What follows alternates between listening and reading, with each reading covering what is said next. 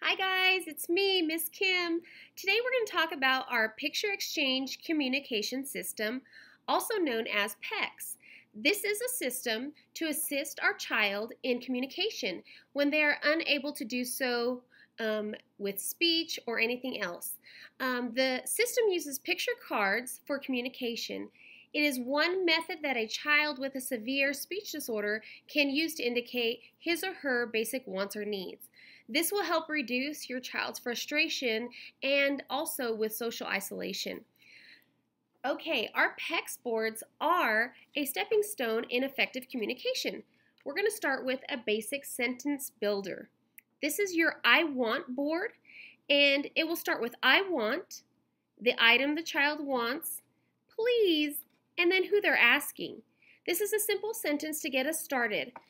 We also have pictures here. If your child is interested in something that doesn't come with your board, you can easily grab something off their favorite snack, put some tape over the top of it, and just tape it to your board. Then they know what they can choose from any one of these items. We also have our first then chart. This will help with keeping a child on task. So here we have headphones, and this is going to indicate work. So first we're going to work, and then we'll play our game. This can work in either way. You can fill up the whole board before they get their reward, or you can do it one at a time. First we work, then we get our gaming system.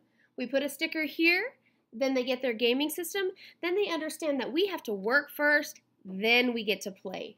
We can interchange these as well with anything that your child is interested in. If they like reading a book, if they like playing with Play-Doh, you can easily cut out a picture, place it on here, and first we're going to work, then we're going to play our video game or work with Play-Doh. You can also use this in first we're going to brush our teeth, then we're going to go to bed.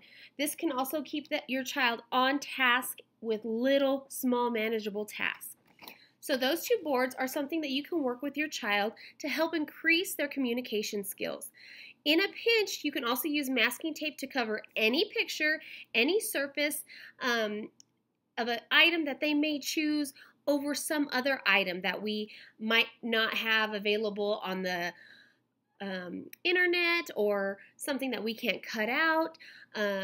If they have a specific game, you can take a picture of it, print that out, and put that on your PECS board. This will help your child with all those communication wants and needs. I hope this little video helped you with the boards that you received in your packet. If not, please let me know. Shoot me an email, and I will get back to you as soon as I can. Thank you. Bye.